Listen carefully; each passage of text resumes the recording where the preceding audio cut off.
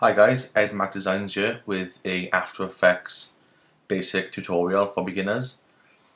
When you first load up After Effects, especially in CS5 and CS5.5, you'll be greeted with this window.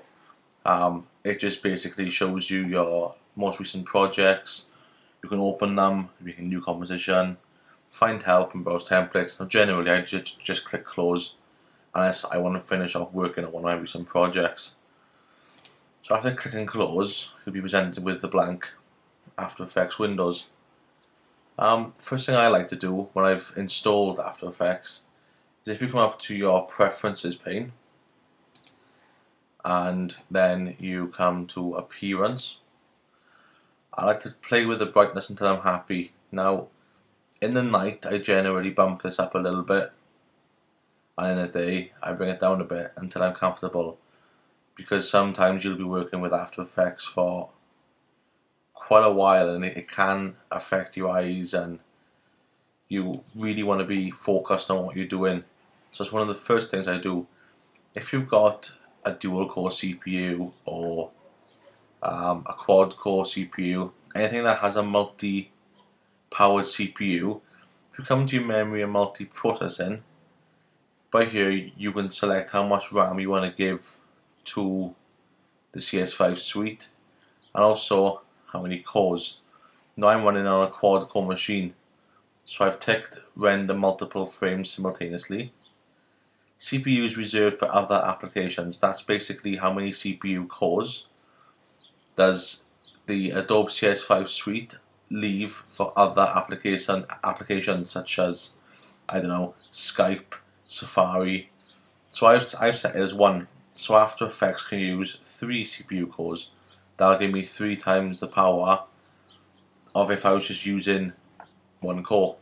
So after we've done that, just press OK. Right, now we've got our setup sorted. To import your clips, if you come up to File and then Import. File, multiple files, doesn't really make a difference.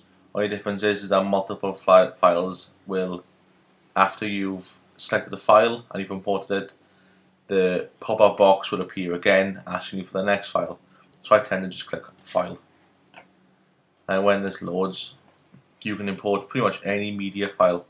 And because I'm on a Mac, I can't import WMVs because it's a Microsoft codec and it's not natively supported by Apple. So if I come and import one of my random clips, but for some reason OS X doesn't seem to want to allow me to do so.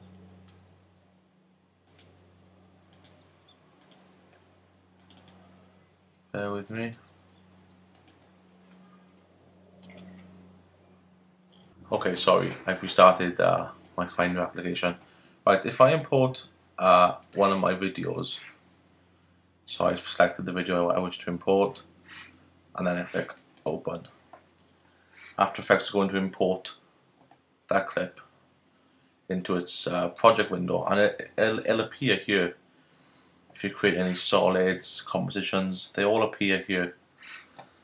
Now, for today, we're just going to work on this clip and this clip only. So what I want to do, I want to drag this clip onto this little box for here, and I'll create a new composition with the same length, same settings, same quality as the original clip. Now I have the clip on my timeline, I can scrub through and see the clip. Great. Now, if you want to add an effect directly to this clip, it's just effects, and you pick the effect that you want. If you have more than one clip in this box and you want to apply the effect to more than one clip or all of them, if you come up to Layer, New, and then Adjustment Layer, as you can see, nothing's actually happened. It's like an invisible layer. Now on this adjustment layer, I can apply pretty much any effect that I want. If I just come up and add a quick blur, and I bump up the blur in the effects controls, again where the project window was, these are where the plugin effects will appear. So I turn up the blurriness, you'll see that's blurring my footage. If I hide that adjustment layer, my footage is now back to the original way it was. Now, let's just say I'm happy with the way this clip has turned out. So I want to save my project for further work. So I'll come up and I'll go File, Save. I'll just name it Tutorial. Right, that's saved. Now, I need to render this clip to make use of it. So I'll come up to Composition and I'll click Add to Render Queue. Now this will bring up another little window on the bottom over here, and you'll see what you've got waiting to render. Now for this example I only have this one clip. So on Output module, if you click Lossless, this is where you can change your quality output, whether you want to include audio or not.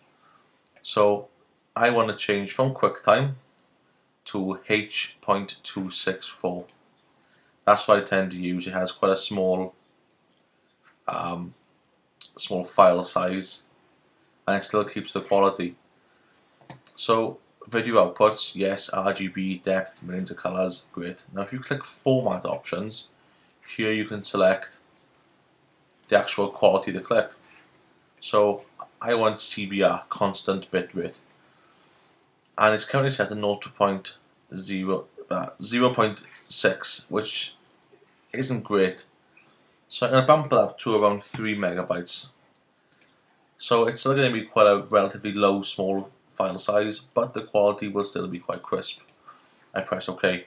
I haven't got audio on this clip, but if I did, I need to click Audio Output. By default, After Effects will render the clips without audio. 48.000 is basically CD quality, and 32.000 is low CD quality. So generally, if it's for YouTube, 44.1 is quite a nice quality, because it's a smaller file size, but it's still crisp enough to be able to heard to be heard the way it should be heard. So you press OK. Output 2. Now if you click on the Not Yet Specified, again you can tell After Effects where you want the rendered file to go. So this time I'm going to put it on my desktop, and I will call it Tutorial. Save. And that's done. Now over this side you have a button called Render, Pause and Stop. Now pause and stop are grayed out because obviously it's not rendering anything at the moment. So I want to click Render. After Effects now will quickly render my clip. Here's your progress bar, your elapsed time, that's how long it's taken, and you generally have an estimate remaining time here. Now because this is such a quick clip, it's done this in about 19 seconds, so the estimate time doesn't really apply. Right, if we come to my desktop now, hide screen flow, there's my clip. Open my clip. As you can see, it's what I asked After Effects to create. It's blurred, and as you can see by the quality, it's got quite a nice quality to it for 3 megabytes per second, and the resulting file size of this is only 1.4 megabytes. That's 1.4 megabytes for an intro. That's pretty good. So yeah, that's pretty much the basics of After Effects importing clips. Saving your clips, saving your projects, rendering your projects. So yeah, give it a go. If you have any problems, leave a message below and I'll sort it out for you. And I'll see you soon.